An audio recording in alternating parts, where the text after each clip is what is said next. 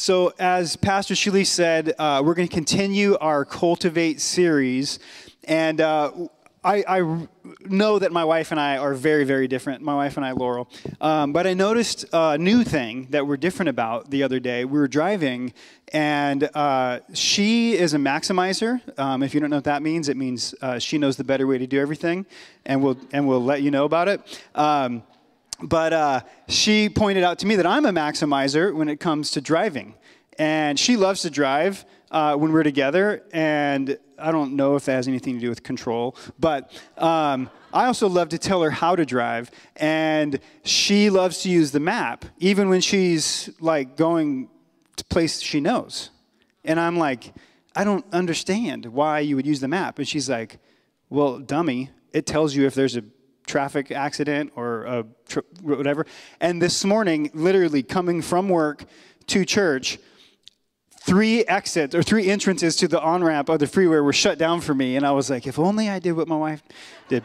But I realized that she even uses maps differently than me. I hit go, and it gives you turn-by-turn directions. She stays zoomed out because she likes to see the whole thing. And I realized that most of us are probably like one of either of those ways. And I just wanted to take a moment for those of you that need the zoomed out picture to tell you, what are we doing? What are we talking about? Why are we using this Cultivate language? Because the zoomed out view is that we're in a series right now called Cultivate, but this is actually part of a much bigger ecosystem here at Maker's Church that comes out of John 15:16, which says that we would go and bear fruit that would last.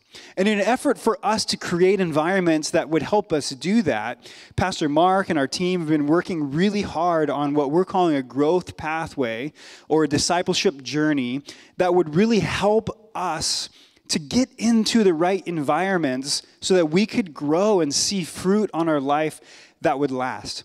It's not a workshop. It's not a class. It's not a Bible study. It's not a self-help group. It's not just information. It is all of those things. But more importantly, it's a life-on-life journey and experience that we're going to make available to our church here in the summer. And we've been working on it now for a couple years. And what we're in right now is kind of the content piece of Cultivate. For those who need the zoomed out view, you're like, I see it, I got it. And for those of you that need the turn by turn, you're like, dude, just give the sermon, right? But I just wanted to give you a roadmap of kind of where we are and where we're going. And so what we're in this next several weeks of this sermon series is the conversational and the content piece that will become the guide for the different experiences that will come alongside of this Cultivate growth process that we'll make available here in the summer. So I hope you're looking forward to it. It's been a long time coming, and we're excited to continue it on. Ultimately, we're trying to do what the Great Commission and the Great Commandment has called us to do. And we're really trying to find environments where we could learn to obey the things that God has commanded us to do. Like, let's not just hear it. Let's not just agree with it. But how can we actually obey? How can we actually do the things we believe God is calling us to do? And so this morning, I'm going to continue this conversation that Pastor Mark kicked off 2 weeks ago.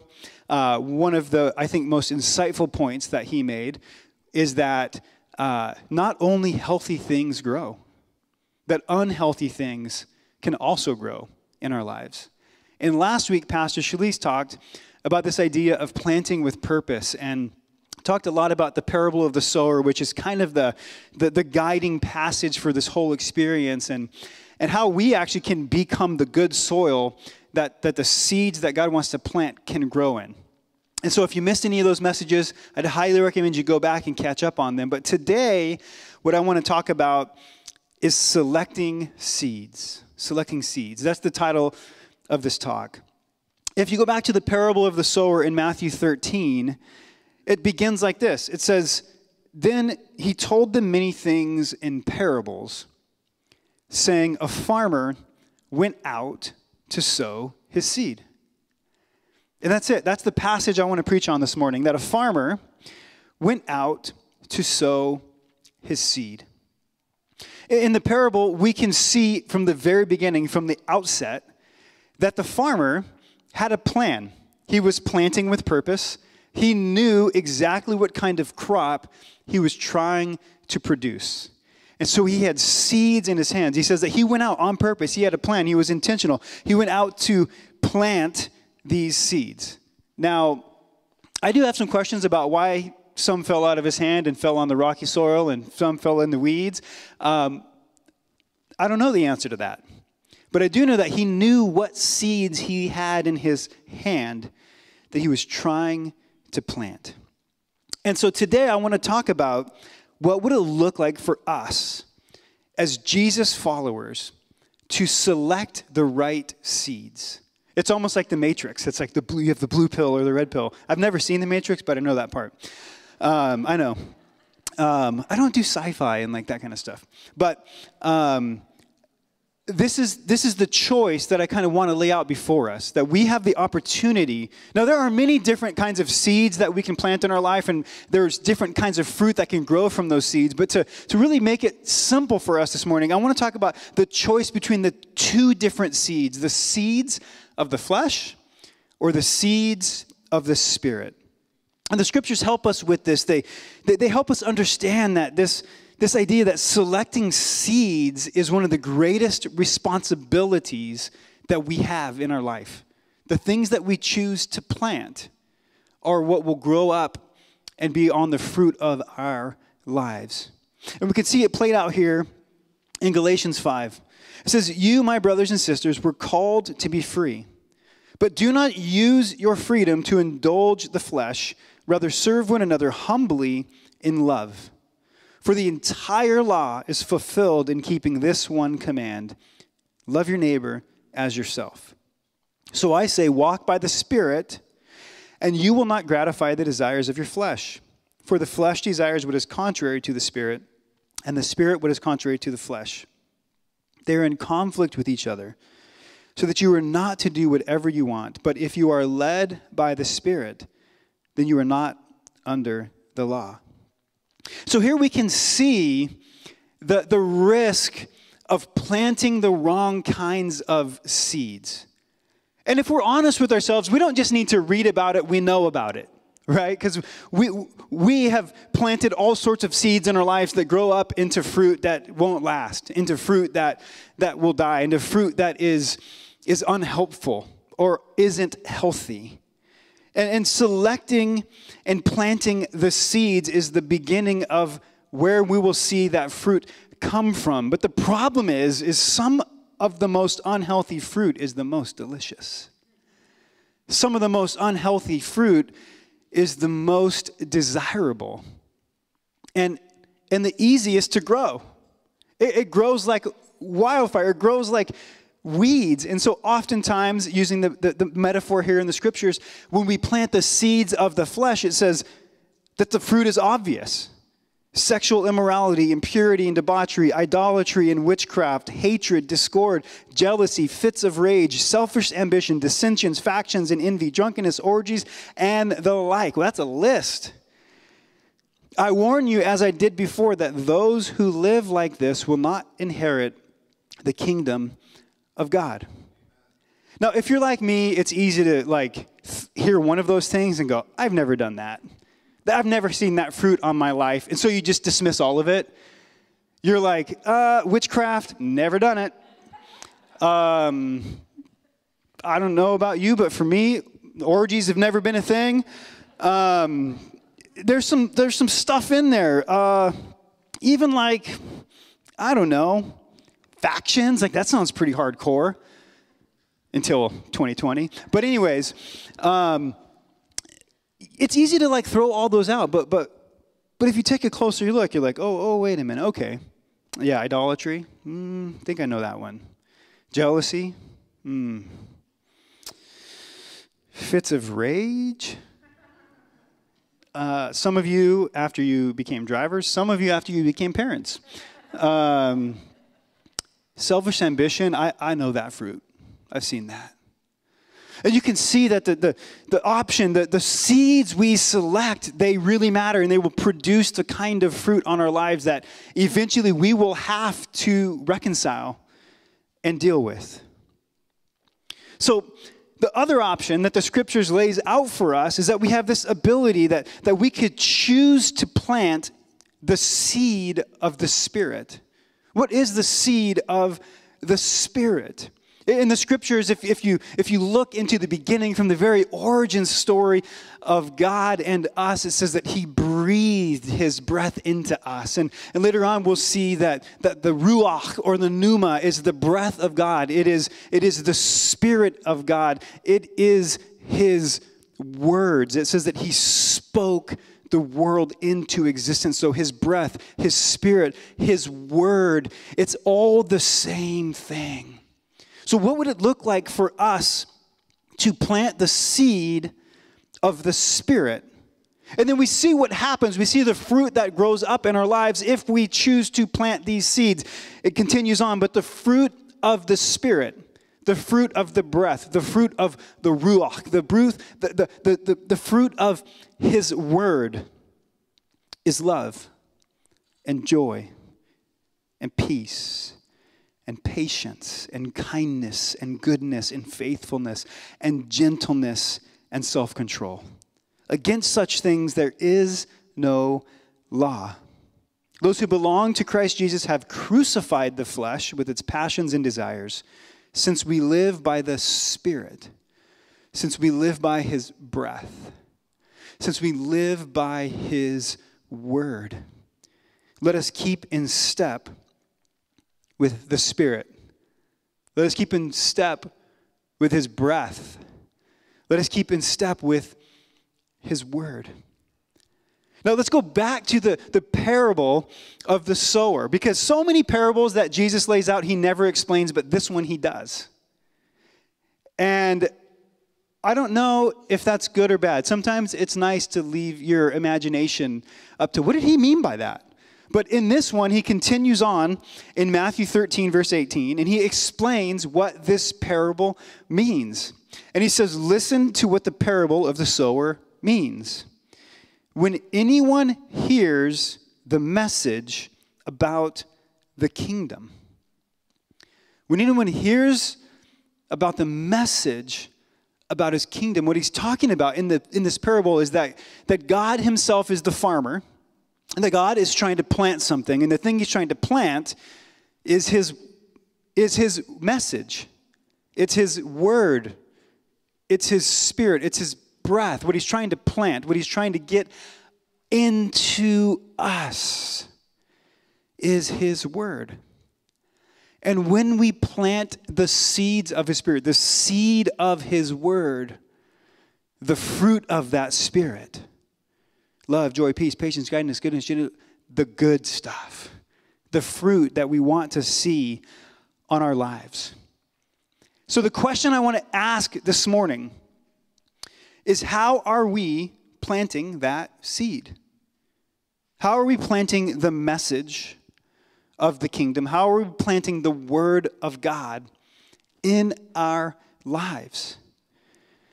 If you've been around church for a while, if you've been around faith of any kind, you'll know that with every kind of faith or every religion, there's a sacred text. And if you've been around the church for a while, you're like, I know where this is going. Pastor Derrick is going to tell me to read my Bible. Is that why I came to church this morning?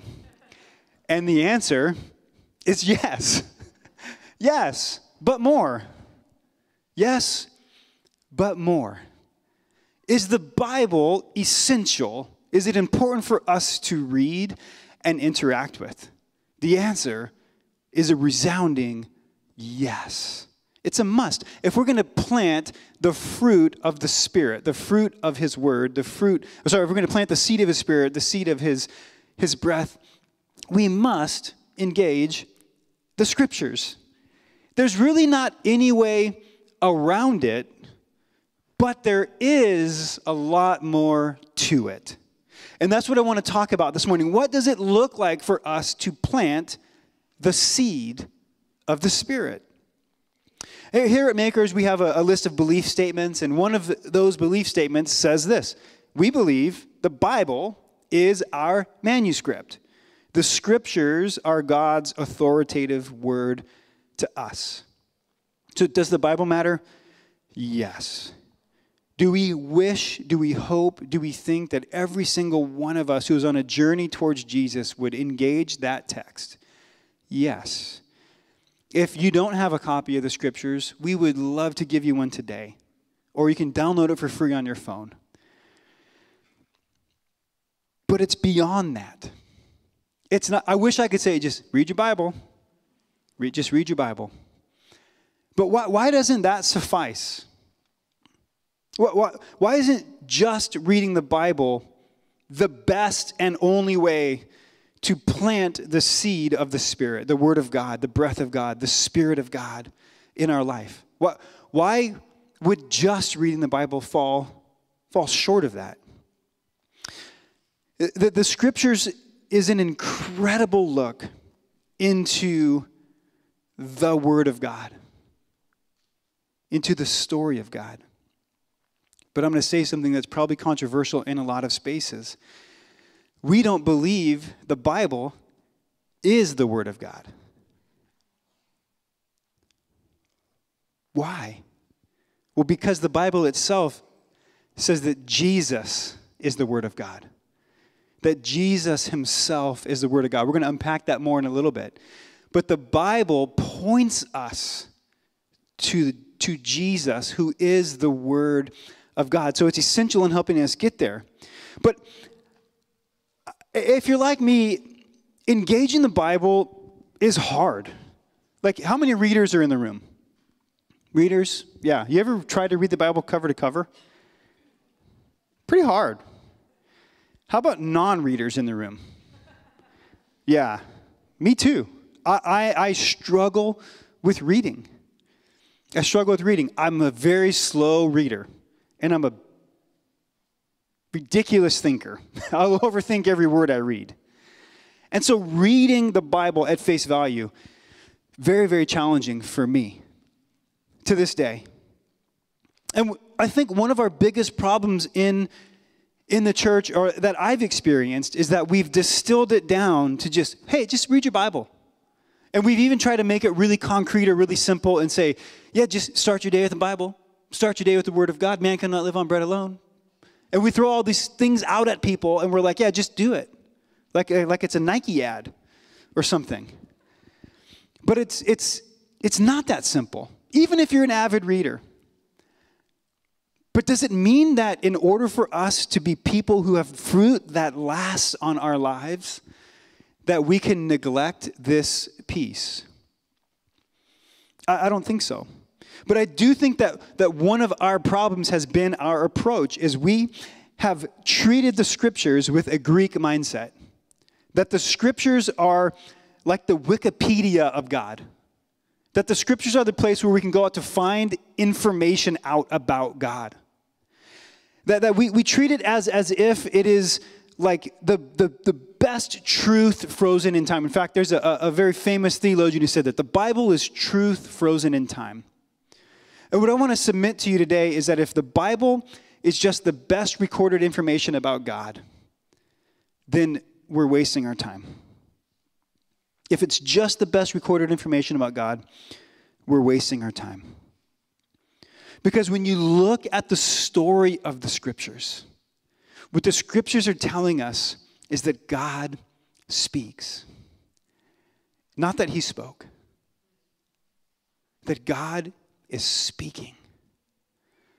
If we want to plant the seed of his Spirit, if we want to plant the seed of his breath, the seed of his word in our lives, then we must approach the Scriptures as a portal into the very presence and essence of who God is. And the truth of that is that God speaks. Listen to what Hebrews 1 says. It says, in the past, God spoke to our ancestors through the prophets at many times and in various ways. But in these last days, he has spoken to us by his Son, whom he appointed heir of all things, and through whom also he made the universe.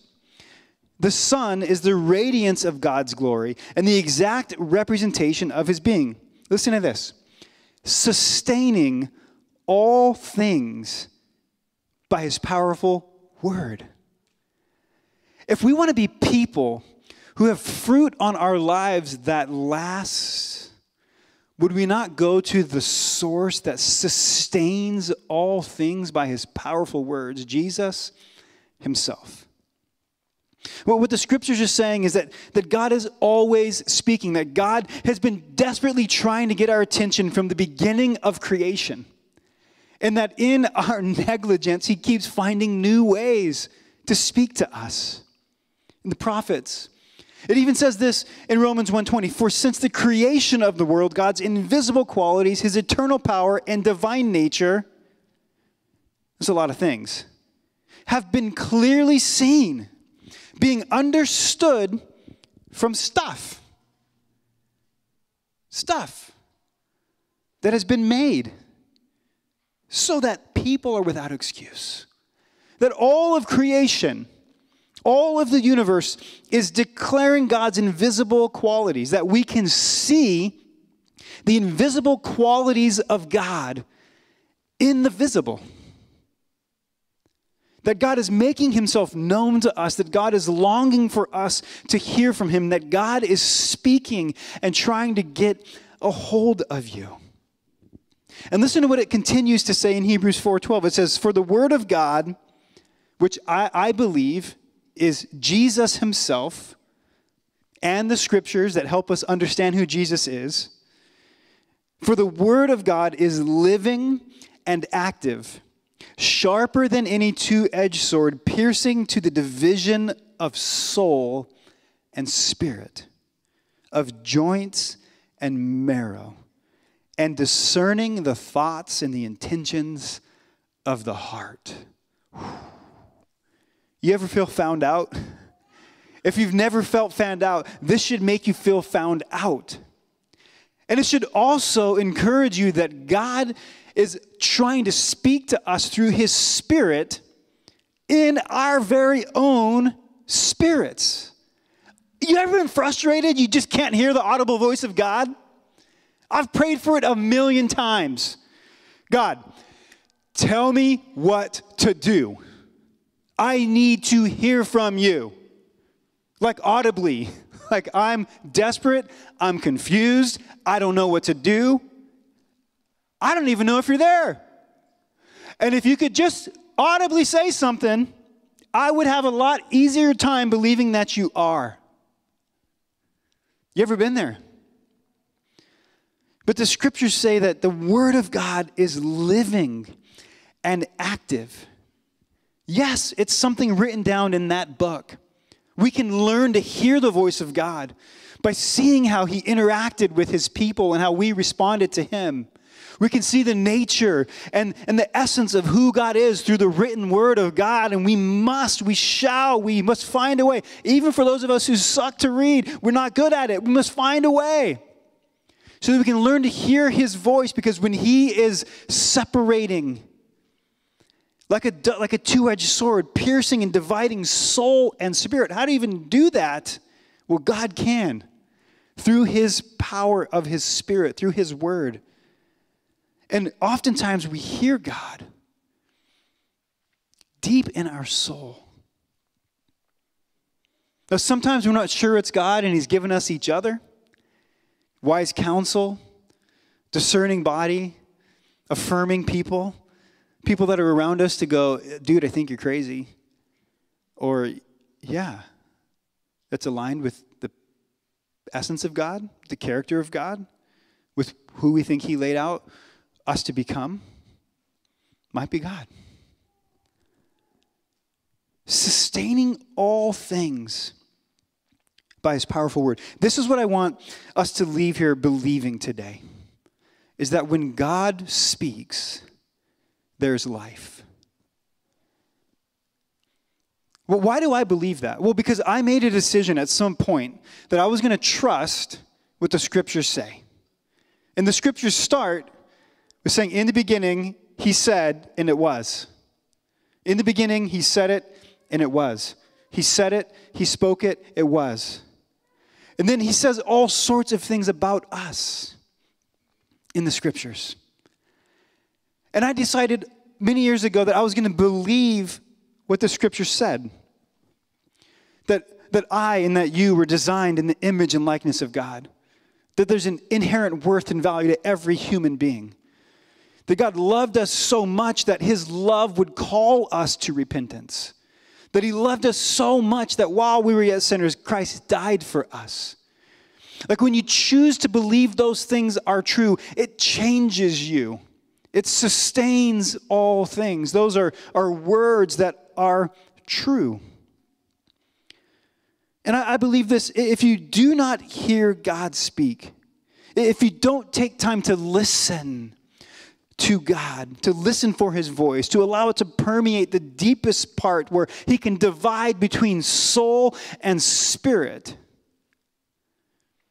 then we will never truly know life.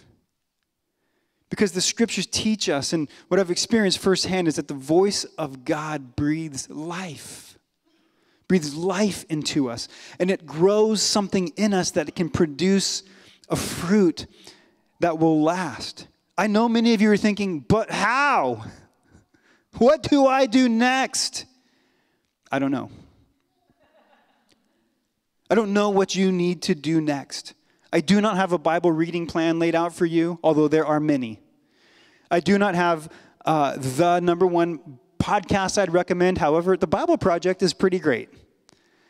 I don't know what your past is or what your current practice is, but I do know that there's a posture that we can take on.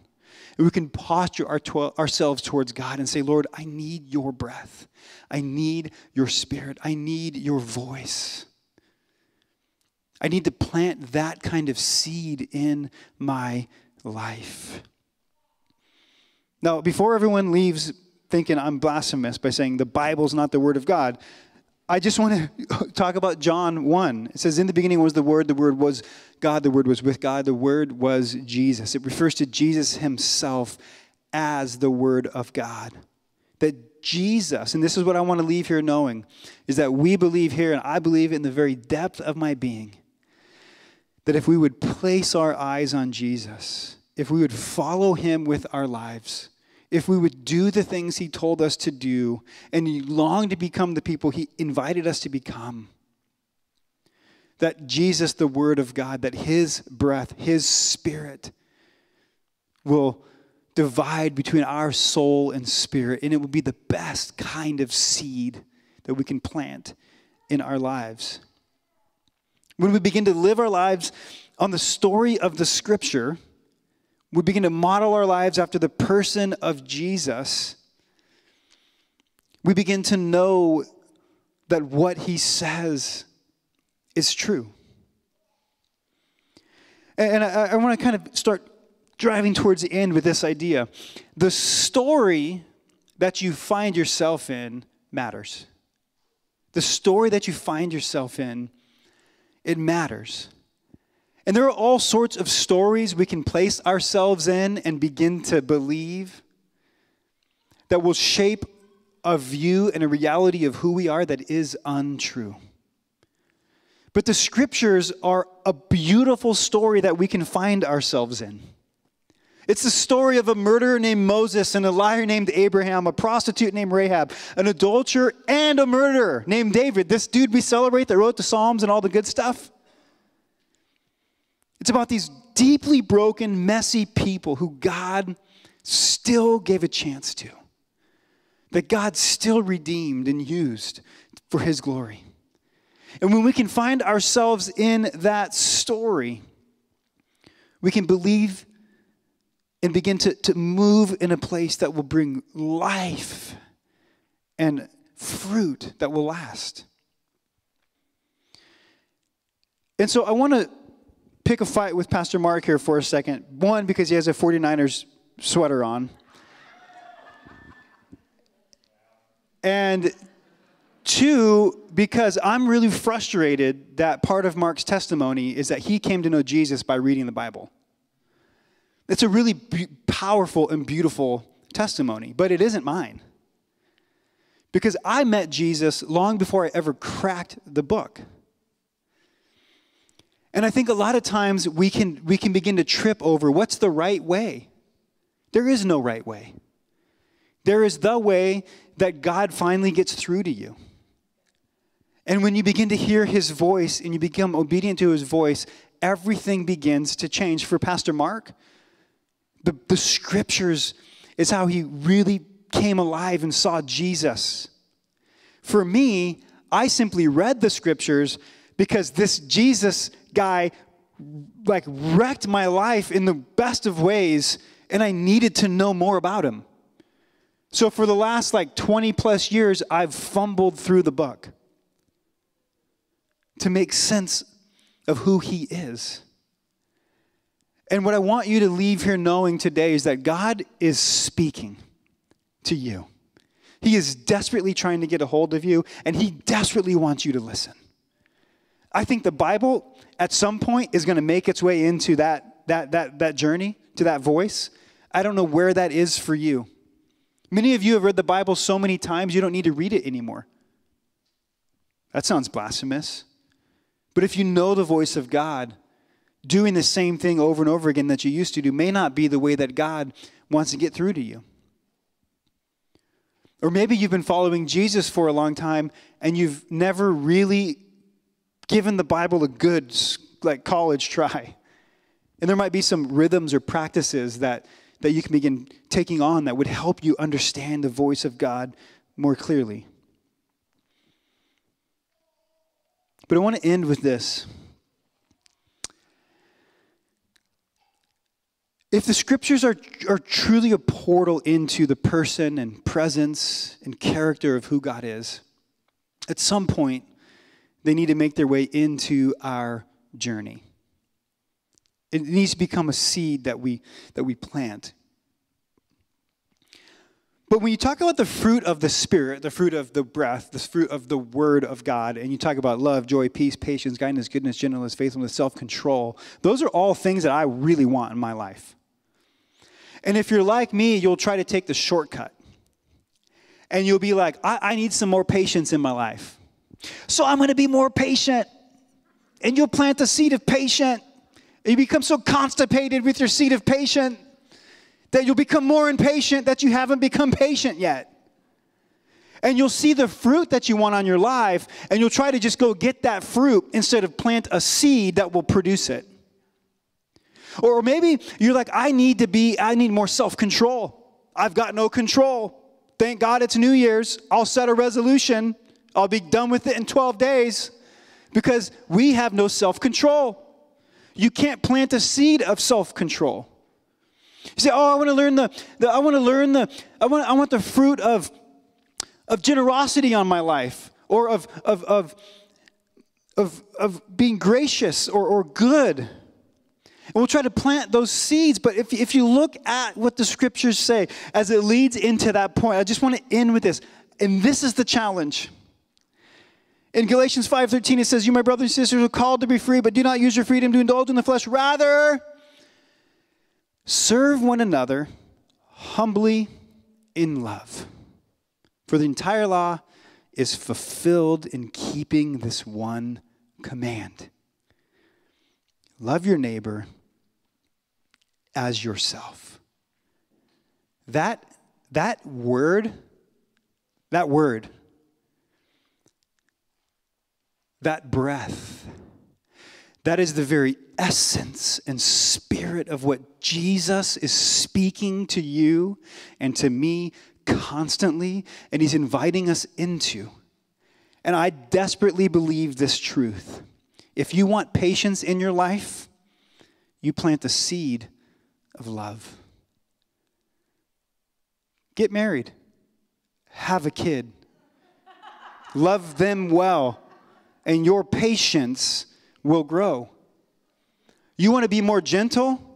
Plant the seed of love.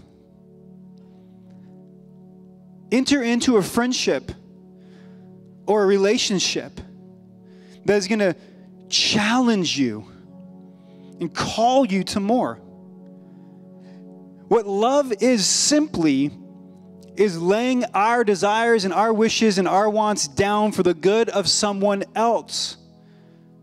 And for whatever reason, it's upside down, but that can bring about the most joy you've ever experienced in your life. Choosing to love someone, to lay yourself down, to put them as more important than yourself. It produces a fruit of joy that you cannot make sense of. Kindness, you want to be more kind? Do you get the picture? You can't just try to be kind, but you can put someone before yourself, and the fruit of that is kindness.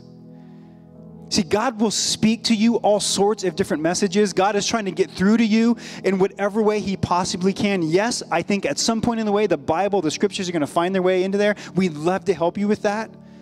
But more importantly than how God is speaking is what he's saying. And the one thing that can't be missed is that he's called all of humanity to love one another as yourself. And this is a seed that we can select today. This is a seed that we can choose to plant that will grow fruit on our lives that will last, that will grow fruit. If we want to be transformed, we could start today with planting the seed of love. This is from the voice of God. Would you pray with me? God, I believe it. I think most of us here believe it, that you are desperately trying to get through to us because you love us. And in your love, God, we even see you laid yourself down so that we could have life. And it's amazing how reciprocal that invitation is, God, that you would ask us to do the same. That the very best way we can be obedient to you, the very best way we can follow you,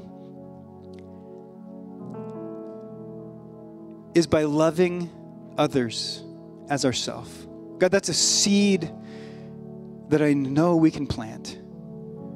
That's a message that I know you want every single one of us to hear. That's not unique for me or for any one of us. That's for all of us. God, you have so much more to say. You have so much more to say, and we want to hear it. But God, we pray that you'd give us the courage to practice that. Because I think, God, I really believe if we could start there, your voice is going to become ever increasingly clear. God, would you produce fruit in our lives that lasts? It's in your name we pray. Amen. Hey, I want to end with one more thought. When we select seeds and we plant seeds, I'm going to channel my inner Shalice. When you're a true gardener, you'll know something about companion planting. Companion planting is selecting the right kind of seeds that will help the other kind of seed grow. For an example, if you have like a fragile crop that is going to grow and it needs cover, you would plant a taller crop that would shelter it in the shade. Or there's some plants that will shield off pests, or some plants that will nurture and help the other seed grow. And I really think that this metaphor of companion planting is necessary for us to make sense of when we talk about selecting the right kind of seeds. Because we not only need to select the right seed, the spirit, the voice, the message of who God is for our own lives, but we need to plant ourselves alongside of other people who are doing that. Because those companion seeds, those companion plants that grow up around us will be essential to our fruit lasting. And to make the metaphor really clear, that is simply choosing who you plant your seeds alongside of. And so the invitation for that is to say yes to community, to say yes to a people who are running hard after the same thing, after Jesus, trying to hear his voice, discern his voice. And that comes in the form of saying yes to those around you and journeying together. You cannot go it alone. And so say yes to other seeds being planted alongside of you. Let's continue to worship.